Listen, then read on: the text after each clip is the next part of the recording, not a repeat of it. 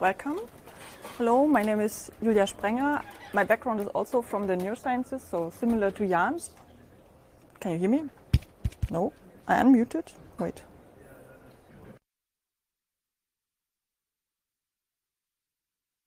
The video. So I have to. Okay. Okay. Sorry. Have to speak up. Or you have to be more quiet, then it also works. Okay. So I'm also from the neurosciences, similar as Jan, but today I don't want to talk about our setup and our software we are using, but I hope that there are some of you in the audience who are doing software development but are not in the sciences yet. And I want to convince those of you that it's worth joining the open source software development in science right now, and it's something the science would benefit a lot from. Okay, so first I'm going to give you a bit of a background.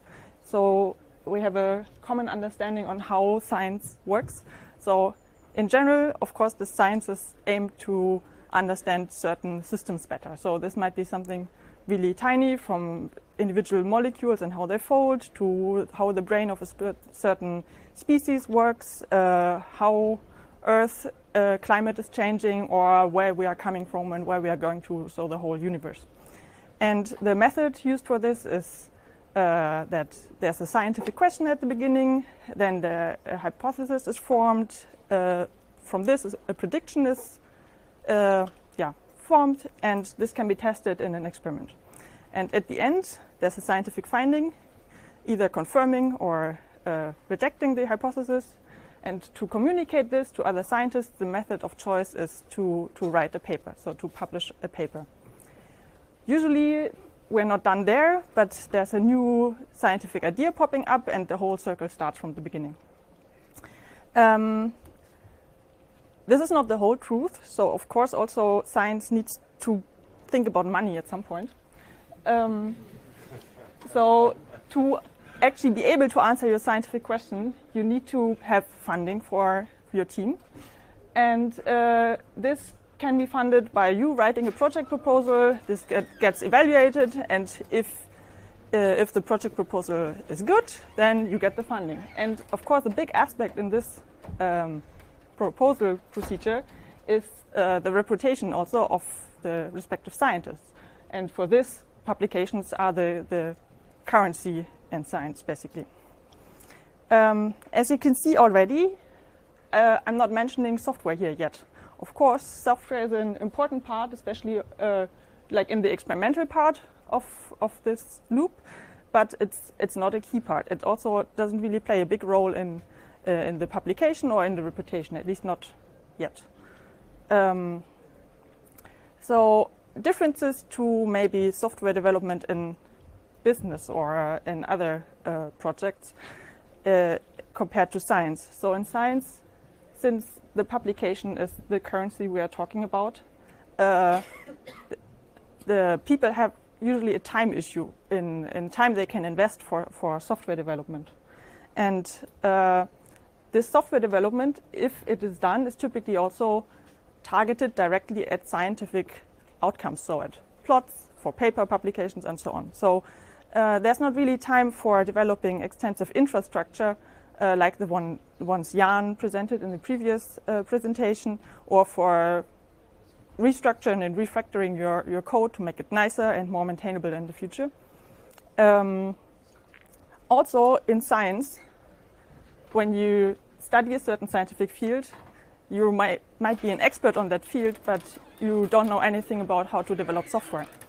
So meaning people going into science usually don't know about best practices for code style, how to assure quality of your code. Version control is something completely new to most of them, and how to validate your code in general, and also with respect to previous publications, for example. Also, I mentioned it already, money is an issue. So money needs to produce publications, and it's not usually available for sending your scientists to training courses how to do software development.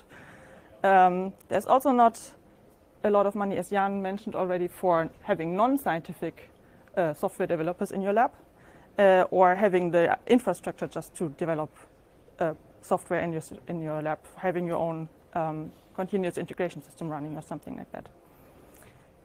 Additionally to those three obvious ones, there's also kind of a trust issue. So as a scientist, you tend to want to have control of your experiment or your setup. So for small questions, scientists tend to go for, oh, I'd rather implement this myself than have everything under my control, and I don't rely on external tools, or I don't use existing simulators for the question I want to ask. So, but these small questions can then turn out, of course, to be huge projects and need a lot of time and are poorly designed. For complex projects, Jan also already mentioned that it's likely that you get the funding to buy some software instead of hiring software developers who based on open source software, develop something specifically needed in your lab. Also relating to the trust issue is, as I said, the publication is the most important currency.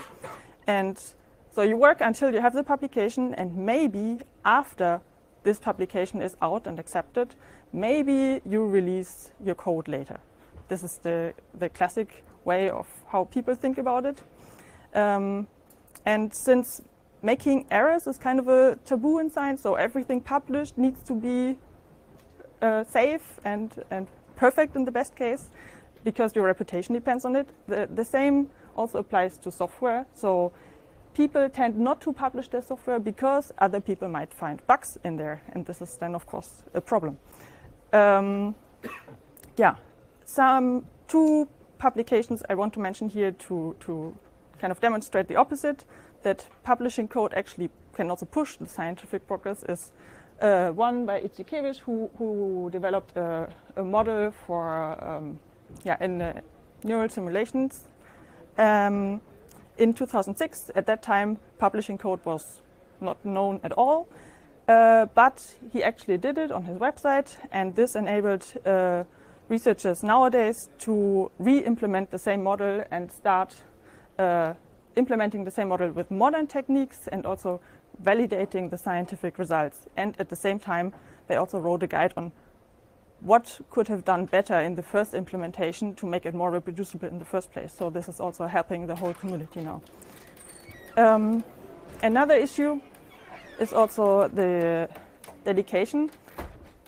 As I mentioned, software development is rather a side occupation. So whenever a paper deadline is coming, software development is stopped and the paper goes first.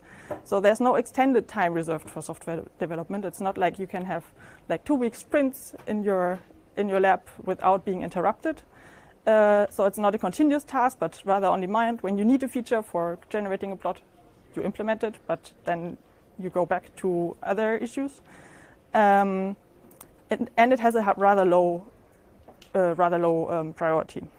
Also, the quick changes of stuff in scientific labs makes it difficult. So as I said, people are not educated from the university side in software development. So whoever is coming to your lab needs to be educated in the best practices in your lab already still.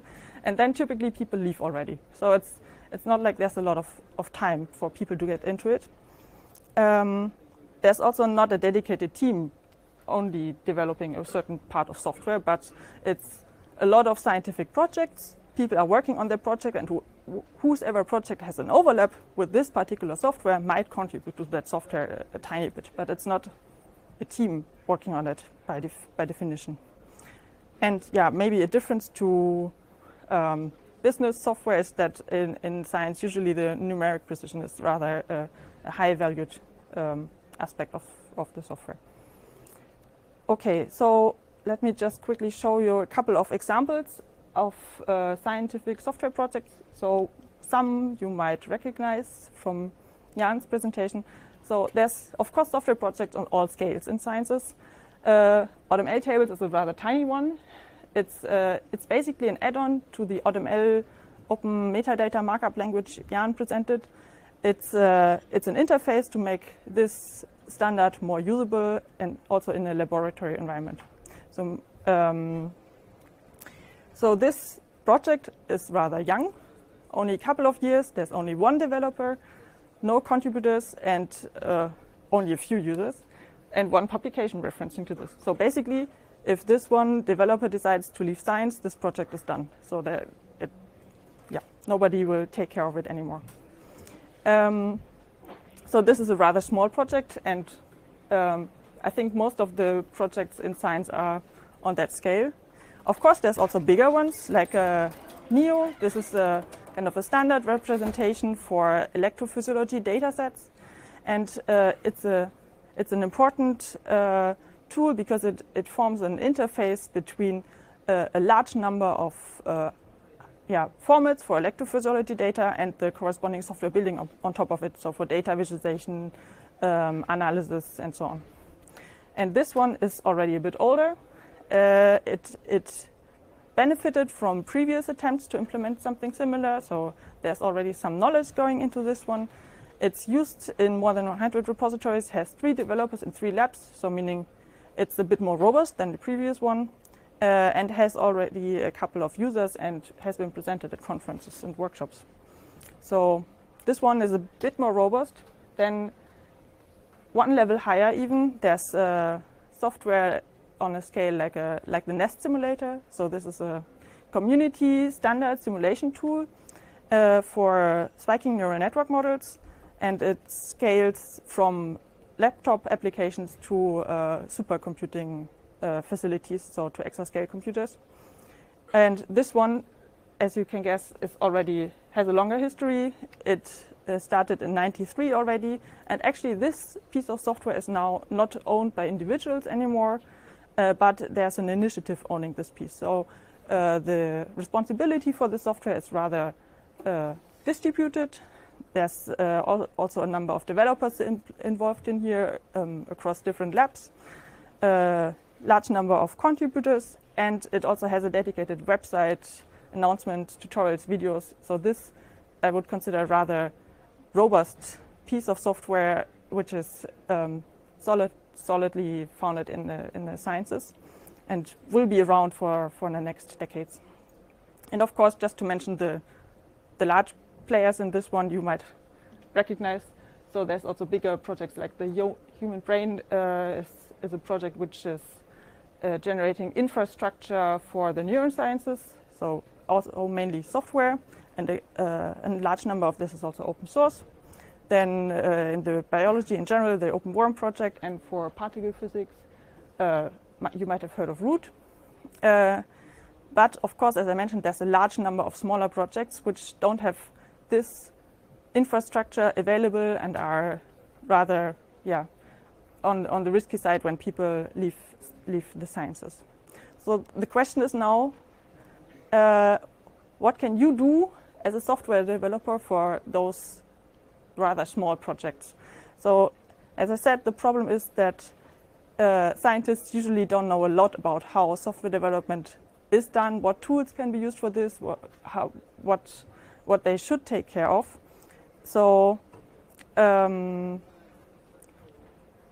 first of all, if you want to get involved, the first thing is talk to scientists and see if what they are working on or the problems they have are interesting to you, and you might be able to contribute in just giving a really simple and small advice to them and making their life also much easier.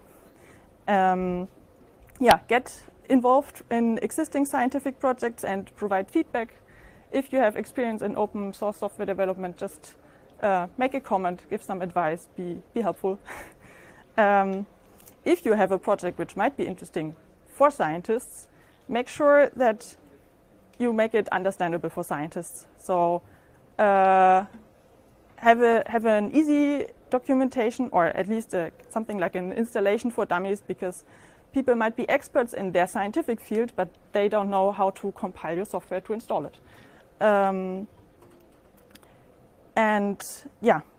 If you think that your particular piece of software might be interesting to a particular scientific community, attend conferences and maybe go to a workshop to create the link between the two. From the perspective of a scientific software project, as I said before, these smaller projects are endangered to basically die when people leave science. So if you want to prevent this to happen to your project, it's better to involve a larger user base, because with a larger user base, also a number of contributors might join your project, and thus keeping your project alive, even when you might leave science. The same as before applies, so simplify the usage and contribution on all levels, so make it as easy as possible for other people to join.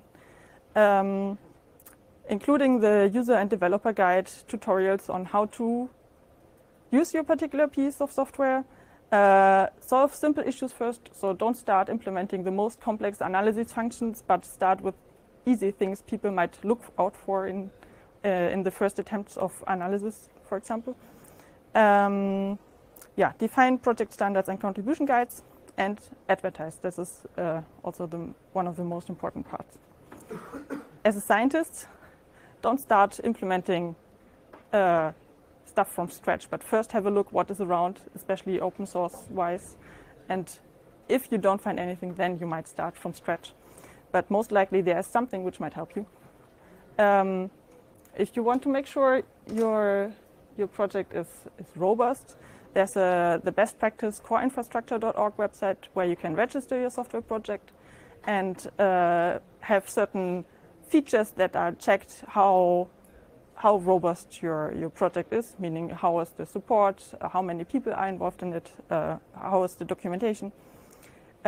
Create links to other packages, because if other packages care about your software, it might be either integrated into that one in the long term, or yeah, other people will feel responsible for it also, not only you. Yeah, and if you start from scratch, consider software development aspects from the beginning. So don't start just writing 1,000 lines of code and don't care about the structure behind it, maybe, or version control. So as a summary now, as a vision, in the future, it would be awesome if this whole scientific cycle from the prediction to the publication would also involve more the open source aspect of software development, including all of the nice features that come from the agile development side, for example, like pair programming, test-driven development, peer review should be used.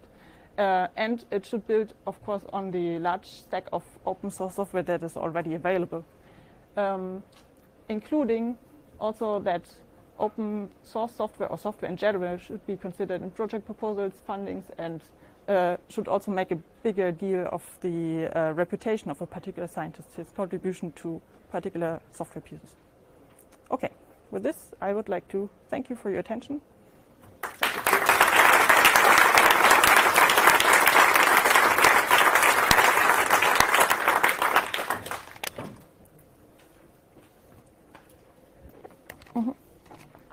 I know nothing about neuroscience, but I would take a guess that individual labs are developing their own tools in isolation, and the not invented here syndrome is probably quite strong. What can you do within your community of neuroscience labs to perhaps get better coordination across that wider system? So within the So what can we do within a scientific community to make software more accessible also by other people in the community? No, or what can you do within your domain? Mm-hmm. Because I think it needs to be within labs that are doing the same sorts of things. So they're the ones that have the natural natural benefit from cooperation. So you mean besides going to the particular conferences and talking to people about your ideas or your solutions to this problem? Can I give you an example? Yeah.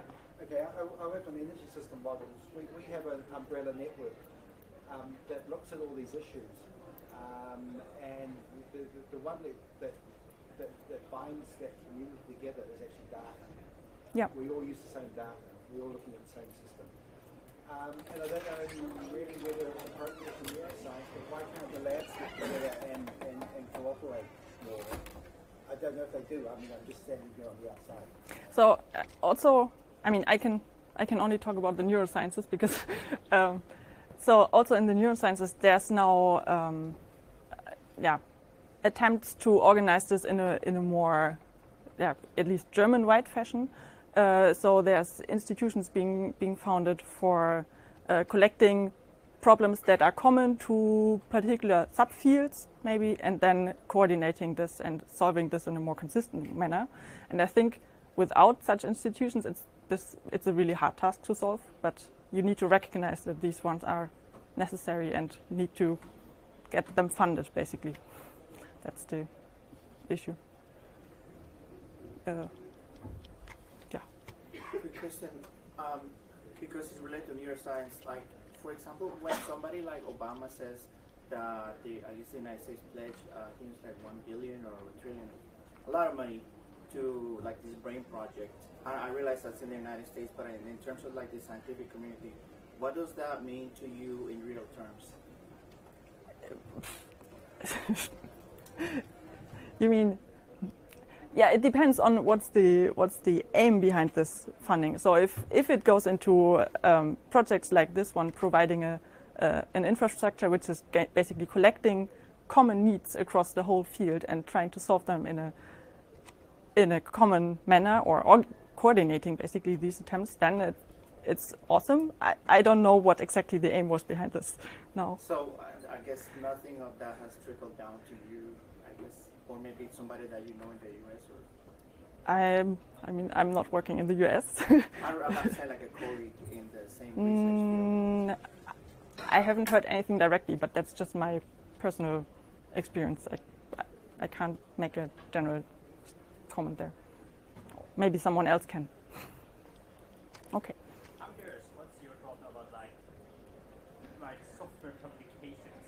Yeah. One way of giving credit to scientists that make a paper is citing Yeah. paper. Yeah, this is getting, so what's my opinion about software publication journals, basically? So this is getting more common, and I think it's also a good way of kind of going around this only publications count issue, but it's not the long-term solution, because writing papers have a very different style of writing, and you might provide some examples in a publication, but it's still just a PDF which is aiming at showing people this software exists, go to the documentation and read about it, right?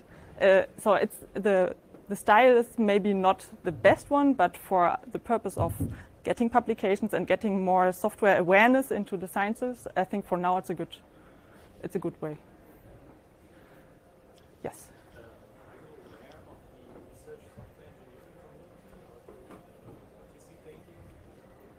I'm aware of it, but the softwares I'm involved with, so also basically similar to the ones Jan talked about, are not in there, I think, as far as I know. Yeah. Yes. I face one big challenge mostly with the science colleagues, and that is that they don't feel themselves as software developers, and that is why they don't do any of this. What is your opinion on that feeling that you get? So that scientists don't consider themselves to be like proper software developers, and that's the reason why they don't really go into it. That's a common issue, and usually, so in my experience, it needs like 1 or 2 people in the lab who are more dedicated towards the software development side to pull more people in. If you don't have these people in your lab, it's really hard. Then it basically won't happen. If you're lucky, then you have them and it works. But there's no general advice on how you can get people interested in software development who are not, I don't know, born for it. Yes. You were speaking of pair programming in one of your slides, and I think something that could be very nice is to work with hyperspaces. And I don't know, do you work with hyperspaces? Because, for example, in Lausanne, we have a hyperspace, a biohyperspace, which is doing biology, and